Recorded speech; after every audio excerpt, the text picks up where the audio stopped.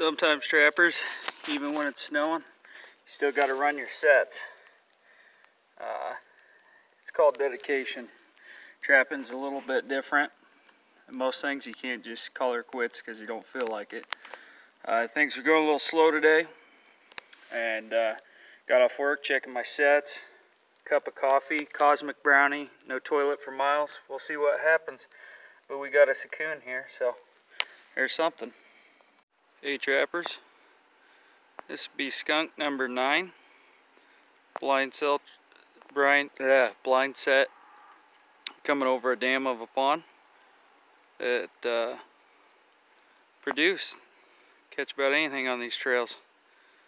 I was just preaching about it the other day. Wish I'd filmed this set, but anyways, he's still alive, so we'll get him dispatched. Hey trappers, getting dark out this evening. Running my last sets at a walk-in spot. You know, it's snowing, crazy weather, but you know what I love about trapping? I'm away from people. I'm out here enjoying, loving what I do. When I got back from training from the Army, you know, I lost my sense of purpose for a while, and took me a couple years to get it, but as I started doing stuff outdoors again, I got that toughness and gritness back to me, and that motivation that I've been missing. You know, I was struggling there when I got back from training, but I was living in the city and for a little while, and being outdoors is where I'm meant to be. This snow, this sleet coming down here in November on the trap line, miles away from anybody. That's where I want to be. So let's finish these lines up for the evening, get home for supper. Hey trappers, Logan here with you, out on the trap line. Got out of the truck, brought a friend today, and we noticed that some beavers were checking this pond, and some beavers have been coming up and down a spot. I hadn't noticed this spot yet, but we got out of the truck, checked it out. Say hey to Steven. How's it going, guys? And so here's our set. You see there, they've been climbing up the bank. It pinches right down here, and we got our snare set right there. So anyways, guys, get out of your truck. I even make that mistake, and hopefully we get a beaver out of it. What do we got here this morning? Looks like we got us a coon and a DP. Got a mud bath going on here.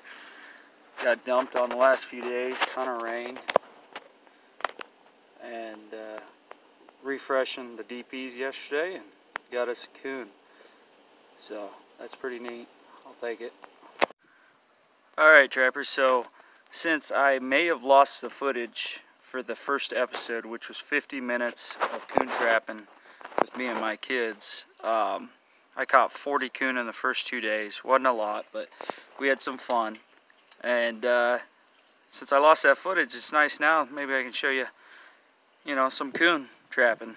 It's nothing fancy, just DPs and 1.5s and results. We got a lot of coon here in Iowa this year. So anyways, this nice big coon you can see there, fluff ball, big boar, and we'll get him dispatched. Move on to the next one.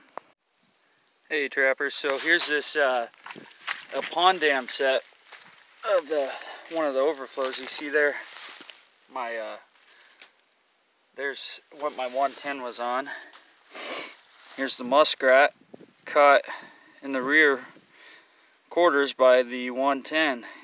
That's the second one caught in this spot. It was a very narrow trail, and usually I would have missed this little trail. But I had it set for mink and muskrat. This muskrat number 2 at this spot. And so kind of look out for those little narrow trails set next, you know, on the pond dam, because there's about 8 trails going over the top of this one, so the small one would have been easy to miss. So anyways, results.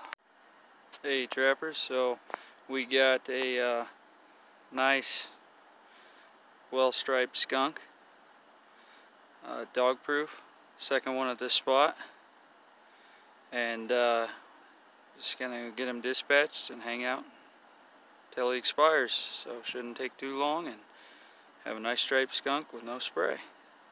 On the next one. Hey guys, Thanksgiving Day evening now. Ran my trap line this morning. Had a good dinner and getting ready to skin some stuff in the evening. Hope you all had a happy Thanksgiving. Hope the food was good and the family was great. So anyways, just wanted to go over a quick thought. Alright, so